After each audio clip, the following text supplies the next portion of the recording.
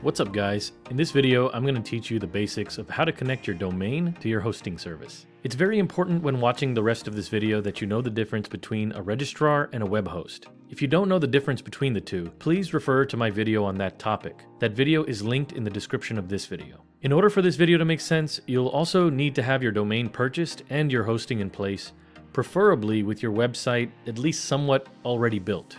This video is also helpful if your hosting service doesn't have an automated tool to connect your website to your domain automatically, or if you just want to troubleshoot issues with that automated process.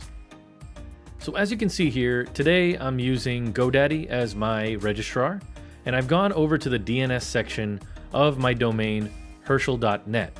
Now here you'll see that there is some DNS records already here. We're going to delete some of these, modify some of these, but we'll get to that in just a moment. Now for my host in this example, I'm using Amazon Web Services Amazon Lightsail. Now in a previous video, I did show you very quickly how to set up a WordPress website using Amazon Lightsail. It's a very quick and easy process and produces a normal WordPress self-hosted website that has full capabilities.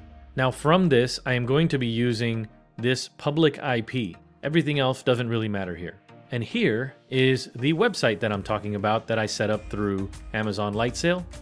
And then just to give you another example of a web host, I have WP Engine here where I've got my staging site for my notherschel.com WordPress website that's available to the public, and you can go there if you want. But this staging site is basically where I stage changes, future changes to my website. But as you can see, there's already a subdomain that exists right here. Now the reason I'm showing you this is mainly to show you a couple of different examples of how to connect your host to your registrar, or your domain, in other words. Now just to recap, just so you know, in Lightsail I'm given an IP address, and in WP Engine we're given a host name, or a domain, as you can see. So now to get started, as you can see, there are 3 records here that I can delete or I can edit, and there are 3 that I can't.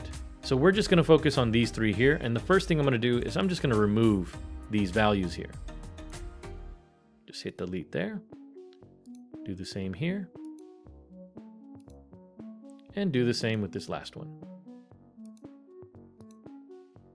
Now we're ready to add the new host records. So I'm going to click this add button here. Now the first thing it's going to ask me is the type of record that I'm going to be inputting right now. Now, in order to select a type, or in order to know the type of record that I'm going to be creating, you need to know what your host service is giving you. Now, like I said before, in Lightsail, they're giving you an IP address, and in WP Engine, they're giving you a domain or a host. So anytime a hosting service provides you with a IP address, you'll be inputting an A record. And anytime your hosting service gives you a host name, you'll be using a CNAME. Now, in some cases, your host may actually give you both an IP address and a host name or a domain, and in that case, you'll just choose a CNAME. That's usually the recommended method, and it's the one that responds the fastest. So, as I mentioned before, Lightsail uses an IP address, so what we're going to do is we're going to take that IP address, and we're going to copy it, and then we're going to jump back here, and because it's an IP address that it's giving us, we're going to go to an A record, as I mentioned before. So the host that I'm going to put here, because I'm going to put my regular domain with no subdomains or anything like that, I'm going to put an @ and then I'm going to have it point to that IP address. And what that's telling GoDaddy, or my registrar in this case, is that Herschel.net should point to this IP address where my website exists. As you can see, the IP address is right there. And I'm going to hit save. The next thing I want to do is make sure that anytime anyone enters www.herschel.net, that it also works.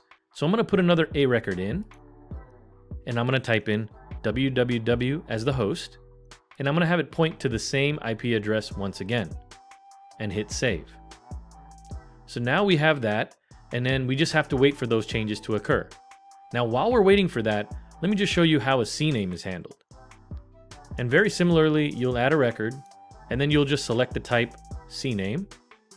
The host, in this case, would be @, and then the points to would be the subdomain that your host gives you. and then you would just point that to that subdomain. And then hit save. Now, I'm not going to hit save because obviously I've already got my records up here, and this is an entirely different website, so I'm not going to point it there. And I'm going to hit cancel. But then you want to do it again. If you have saved it and that's all you have, is you type in www and then put your host name in as well, once again, and then you would hit save. And in my case, once again, we're not going to do that. The other thing you want to make sure is with your host that you have your domain already set up. So in this case, because it's a staging site, WP Engine isn't letting me add a domain, but in this case, what I would do is just add a domain here so that that domain then appears. So in this case, I would take Herschel.net and I would jump over here and I would add it as a domain on this hosting service. And what that's telling the hosting service is that whenever there's traffic that's pointed to Herschel.net and it hits the hosting service, to accept it and to direct it to the appropriate place.